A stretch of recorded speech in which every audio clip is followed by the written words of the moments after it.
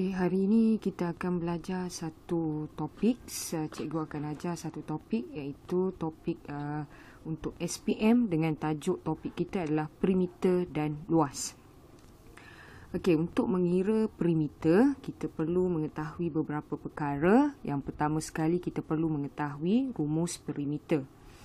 Rumus perimeter, kita boleh panggil rumus perimeter sebagai tupai. Apa tupai itu?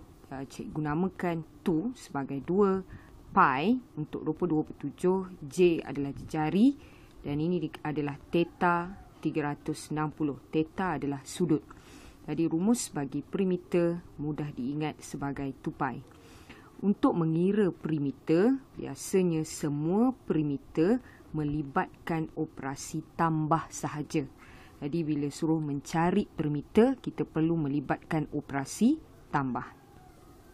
Dua jenis perimeter, iaitu kita ada perimeter seluruh rajah, itu kira di luar kawasan rajah, perimeter kawasan berlorik berdekatan dengan kawasan berlorik.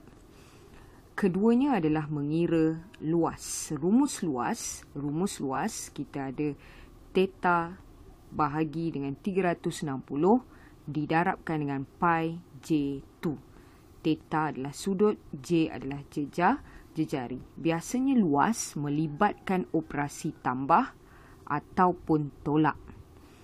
Okey, jika kita lihat ada gambar rajah yang berada di dalam gambar rajah.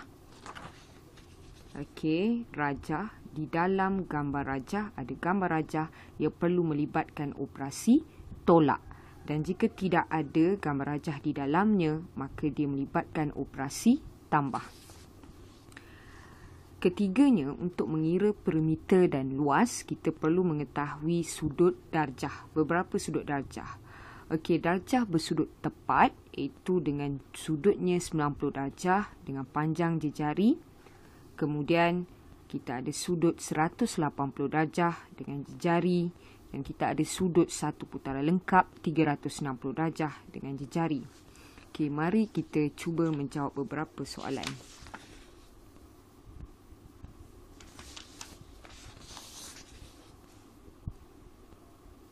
Okey, ini antara soalan yang biasa disoal.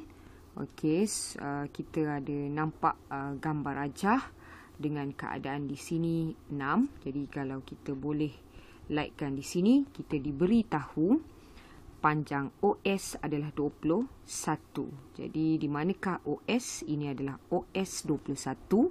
Jadi kita boleh letakkan panjang OS adalah 21. Jadi panjang OS 21 diikuti dengan OP adalah 14. OP sama dengan 14. Di manakah OP? Jadi kita dapati OP adalah sama dengan 14. Okey. OP adalah 14. Jika OP 14, di sini juga akan memberi nilai 14. Okey. OR juga adalah 14. Dan kita dapati di sini juga adalah 14. Okey, balance di sini semua panjang adalah 21, OT adalah 21, disebabkan SO adalah 21, maka kalau di sini 14, kita dapat balance bagi QT adalah 7. Okey, kemudian kita diberikan sudut bagi ini adalah 60 dan sudut bagi SOT dia adalah satu sudut tepat yang bernilai 90. Jadi maka nilai di sini adalah okey, nilai semua sudut di sini adalah 90. Okey, berapakah nilai angle di sebelah sini? Kita akan buat 180 ditolakkan dengan 60 dan kita akan dapati 120. Jadi angle di sini adalah 120. Okey, itu beberapa nilai kerja atau ukuran yang telah kita masukkan. Cuba kita lihat soalan yang pertama. Okey, soalan A, disuruh kira luas dalam sentimeter kawasan berlorik. maka kita perlu mencari luas kawasan blorek. Luas kawasan blorek adalah, di manakah luas kawasan blorek? Luas kawasan blorek adalah di kawasan yang bertanda merah. Dia perlu mengikut kawasan-kawasan berlorek.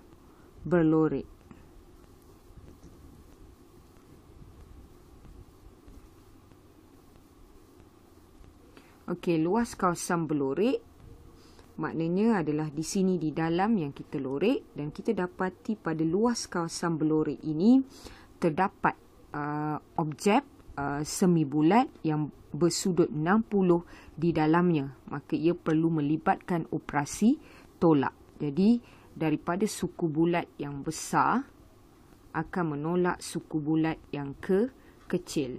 Suku bulat yang besar adalah bersudut 90 dengan jejarinya 21, manakala suku bulat yang kecil bersudut 60 dengan jejari 14. Apakah rumus bagi luas? Rumus bagi luas adalah theta per 360 didarabkan dengan pi J2. Cuba kita jawab soalan A. Yang pertama sekali, kita perlu menolakkan, kita perlu menggunakan sudut yang besar. Sudut yang besar ini dengan sudutnya 90, jejarinya 21 menggunakan rumus. Jadi kita ada 90 per dengan 360 didarabkan dengan pi 22/7, didarabkan dengan jejarinya 21 kuasa 2. Perlu ditolak dengan luas semi bulat yang kecil di dalam dengan sudutnya 60, jejarinya 14. Seterusnya sudutnya, kita ada sudutnya adalah 60. Sudutnya 60 per 360 didarabkan dengan 22/7 didarabkan dengan 14 kuasa 2. Ini adalah cara untuk kita mengira luas kawasan berlorek. Mari kita mengiranya dengan menggunakan kalkulator.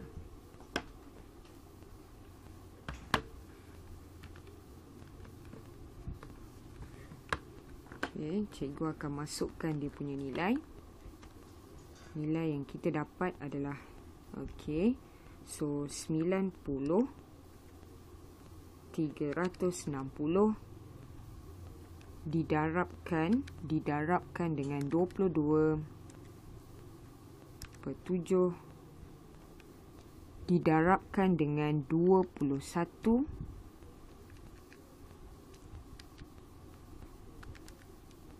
kuasa 2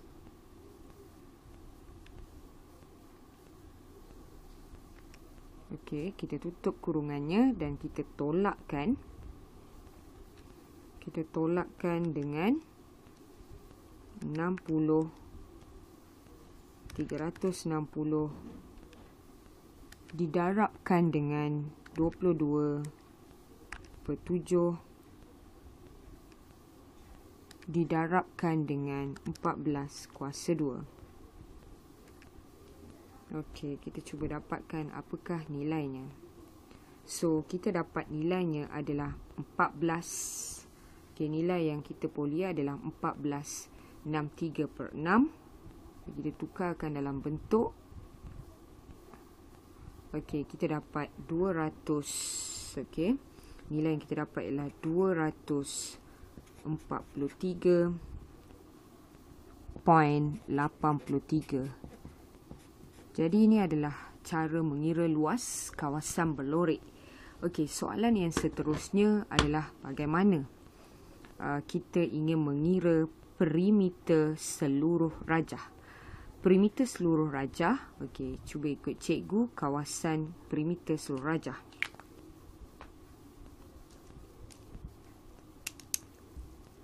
Cikgu akan tandakan kawasan perimeter seluruh rajah dengan pen yang berwarna biru. Okey, perimeter surajah adalah semua ukuran di luar rajah. Kita perlu menambahkan semua nilai di luar rajah. Kita dapati nilai yang pertama 21, nilai yang kedua 14, nilai yang ketiga 7, tetapi nilai lengkuk perlu menggunakan formula.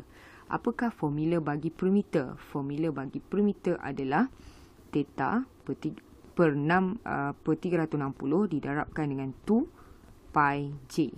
Jadi ini perlu dikira menggunakan rumus 2 pi j. Kita dapati sudut bagi lengkuk ini adalah 90. Okey, sudut bagi lengkuk ini nilai sudutnya adalah 90 dengan jejarinya 21. Manakala lengkuk di sini kita perlu juga menggunakan rumus theta 360 didarab 2 pi j. Kita dapati lengkuk ini mempunyai sudut 120 dengan jejarinya 14. Okey, mari kita mengira seluruh perimeter seluruh rajah.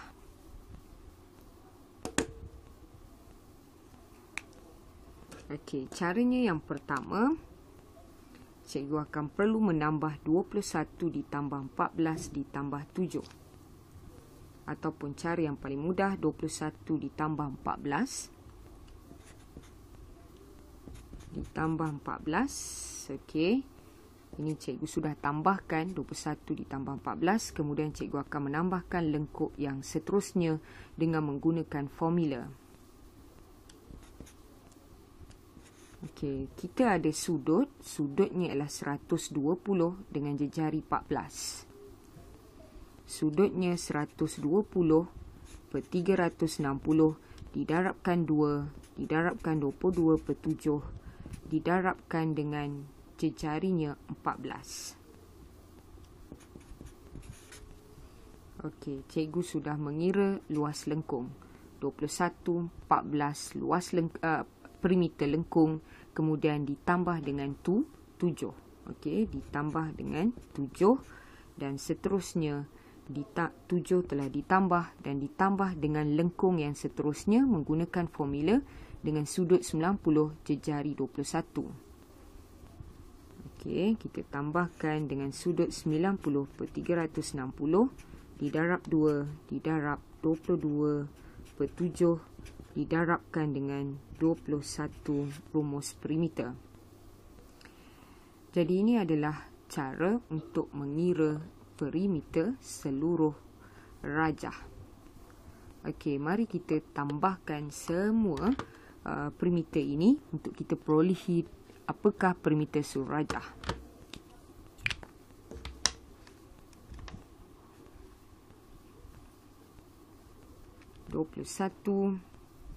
ditambah 14 ditambah formula 120 360 didarabkan dengan 2 didarabkan dengan 22 per 7 didarabkan dengan 14. Darab 14. Okey, ditambah lagi dengan 7. Okey, ditambah lagi dengan 90 per 360 didarab 2 didarab 22 per 7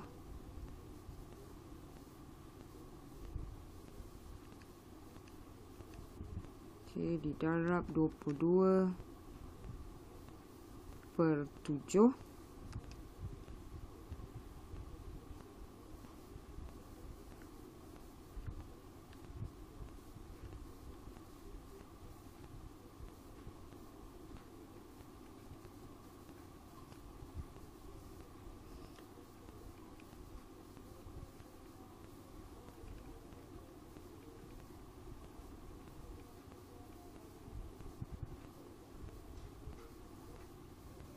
22/7. Okey, 90 didarabkan dengan 2, didarabkan 22/7, didarabkan dengan 21, dan kita tutupkan kurungan dan kita cuba dapatkan berapakah nilainya. Okey, kita dapati 313/3, kita tukarkan dalam bentuk perpuluhan, kita dapati 104.33. Maka jawapan untuk perimeter surajah ialah 104.33. Okey, itulah cara untuk mengira perimeter yang pertama.